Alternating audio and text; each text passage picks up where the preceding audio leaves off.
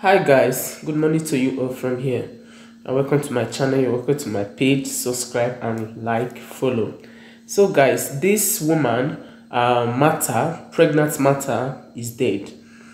So there's two story, regarding to this. Number one is that she killed herself. Number two is that her husband killed her.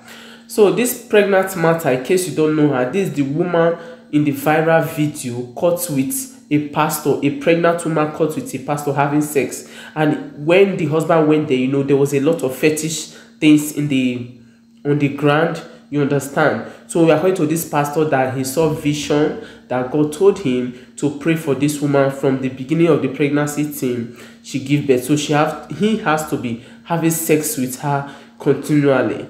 I know a lot of women, because of desperation, they are pregnant, they go a lot of things mentally, emotionally, spiritually, and this have made a lot of them to take wrong decision, wrong step, or go to places that is not supposed, just because they want to have kid. So right now, before this death, people have been speculating that is either that pregnancy, the pastor is also the one responsible. So after the baby is being born, they have to take the child for DNA test.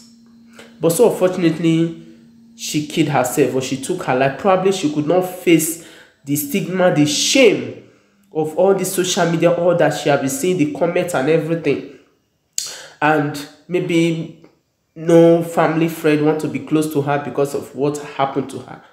So she could not face it, she took her life.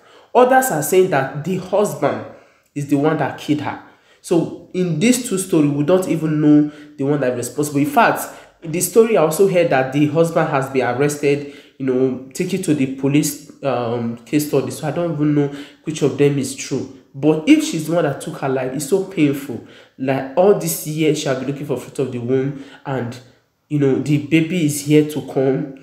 Another shame and disgrace, and now she have killed herself and the baby. But if it is the husband that killed her, oh my God, I don't know what to say, but I don't even know the truth of this story. But it is so sad.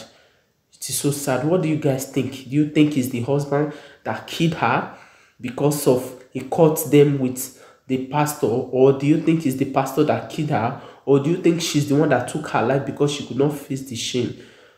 Please, let's be careful. Not only pastors, even native doctor. Let us be careful. Even while you are desperate looking for God to answer your prayer, be very careful. Things are happening. These days, things are happening. We need to be careful. So sad. Rest in peace.